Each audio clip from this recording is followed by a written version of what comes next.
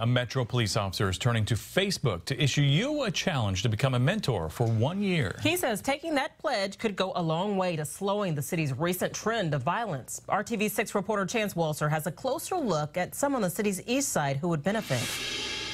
When we're talking about the increase in crime in this city, police and city leaders seem to agree it's going to take a multi-pronged approach to fix the problem. At the Edna Martin Christian Center, you're seeing one of those prongs.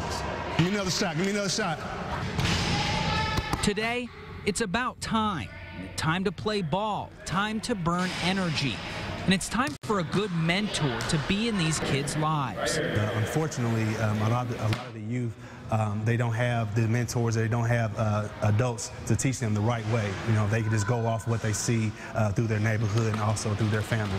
A lack of available mentors certainly is one of those issues that needs to be addressed. Metro Police Sergeant Kendale Adams recently issued a challenge on Facebook. He asks that you, especially men, make a pledge to commit to something greater than yourself, a pledge to mentor someone in need for 1 year.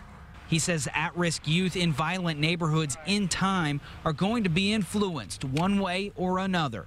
A young man is going to be mentored. He's either going to be mentored by the street or he's going to be mentored by someone who's maybe have experienced that and was able to be successful and come out of that.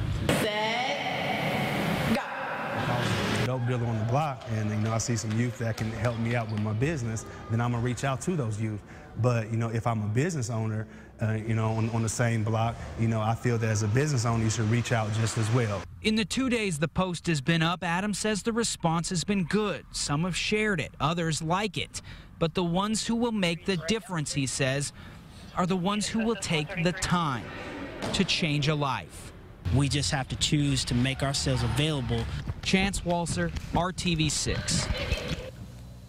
And mentoring agencies tell us the commitment does not need to be big. They say you'd be amazed at the impact you can have just giving up 1 hour a week.